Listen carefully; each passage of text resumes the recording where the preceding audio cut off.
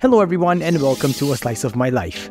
I've been inactive for a bit due to many reasons. New job, new home with a new desk setup, but hey, you're not here to hear all that. You're here for this, the Ju Zhen EDC haptic slider. I need to first declare that my command of Chinese isn't that great, so I don't know the quote-unquote official name of this slider. On the back of the box, it literally says 产品名称 EDC 玩具, which translates to product name EDC toy. However, CK told me that he believes this is called the Tenor. Thanks, CK. And because of that, I'll be calling this the Tenor for the rest of this video, so please pardon me if it's incorrect, yeah? To kick things off, here is the unboxing experience. It comes in a solid plastic airtight case, and upon opening it up, you'll find the Tenor in a small felt pouch, a small bag of O-rings to be used as spacers, a T6 Torx driver with some spare Torx screws, a QC card, a business card, and a sticker. The Tenor comes vacuum sealed with the serial number indicated on the sleeve, which also states the material of the slider. Find the notch and rip the sleeve to get the Tenor out. What I have is the titanium version that features a stonewash finish. Looking at it closer, you'll see that the machining and workmanship is pretty darn good. There are a lot of facets to the futuristic and angular design, yet each edge is nicely rounded. Of course, that's something you'd expect with a stonewash finish, but if you look close enough, you'll see that even areas that are generally harder to reach via stonewashing are nicely finished too, so no sharp edges anywhere. Another special shout out to CK for helping me obtain one of these. I have no idea how to shop on Chinese websites. The sliding interface is made of what I believe to be SLS 3D printed nylon. There are 8 visible magnet slots on each side, as well as the Ju Zhen EDC logo, and this is also where you'll access the Torx screws for customization purposes. But before we talk about customization, I want to get to the highlight of the Tenor, and that is the sound that it makes. The Tenor features a sort of tuning fork that will ping and resonate with each click. So here's my first reaction to the sound. Take note that the audio here is raw from my mobile phone. Nice.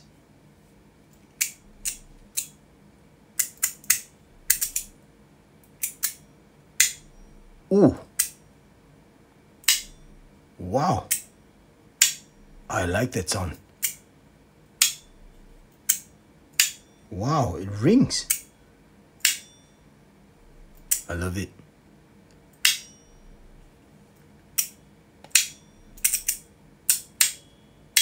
Wow, the second one. Wait. How do I do that?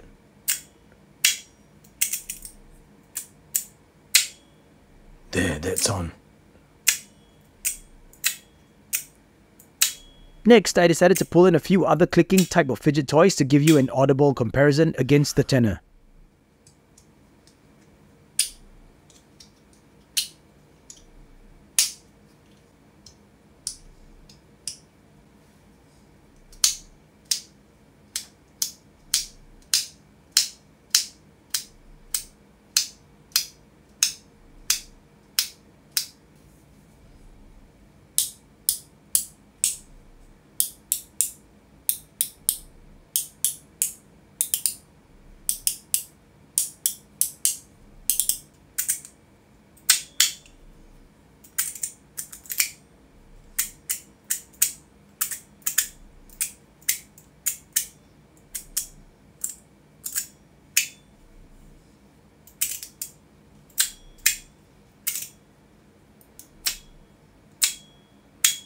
The ringing sound is really something else, and I absolutely love it.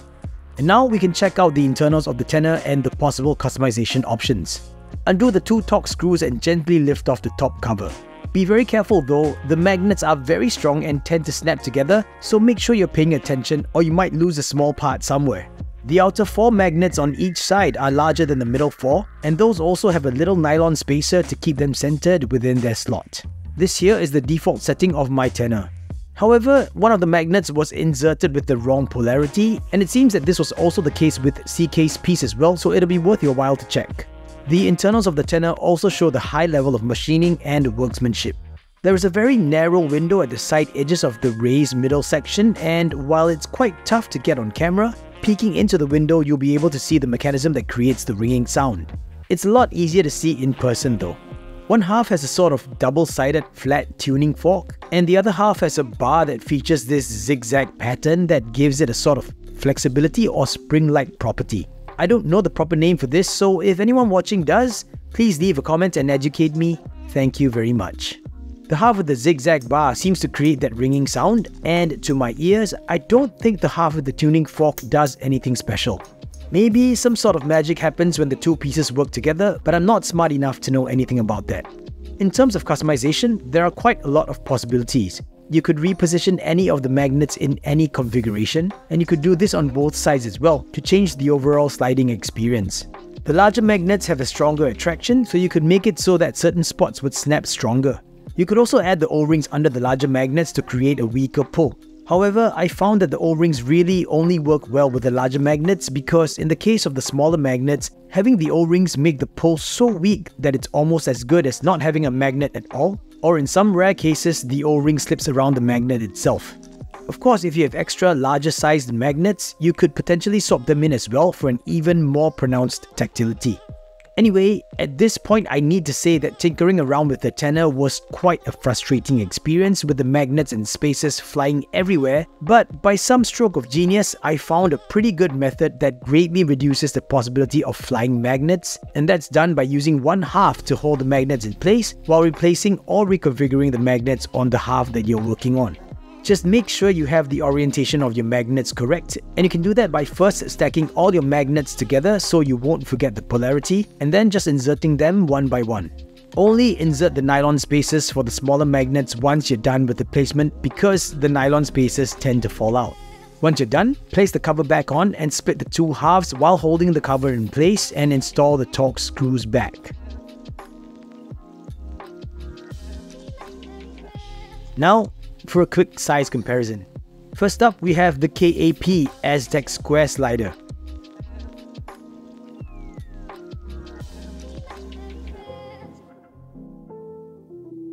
Next is the Unquiet Hands Rocker Plus Clicker.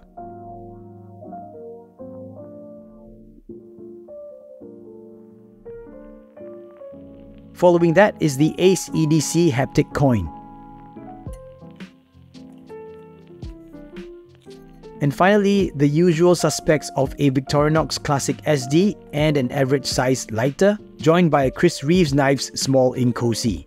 So all in all, I have to say that in terms of fidget toys, I'm still a spinner guy and not so much of a slider or clicker guy, but I gotta say that the sound of the Tenor is just too satisfying to ignore.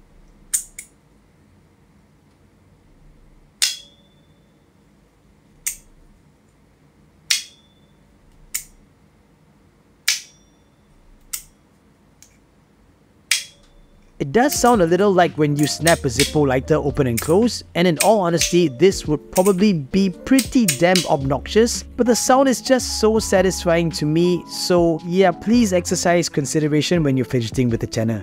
The final configuration I've landed on is the original configuration where the larger magnets are in the outermost slots.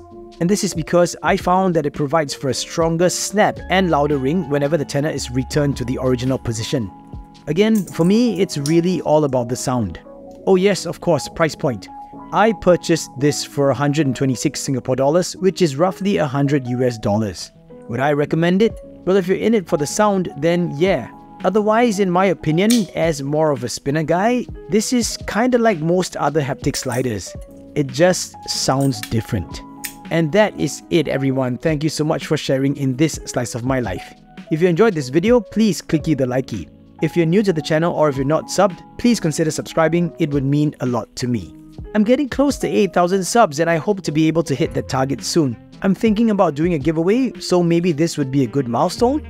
Anyway, once again everyone, this is the Tenor by Ju Zhen EDC. It looks pretty cool, it's loud, it's most definitely quite obnoxious, but I just love the sound it makes. Thanks for watching and I will catch all of you in my next slice. Bye!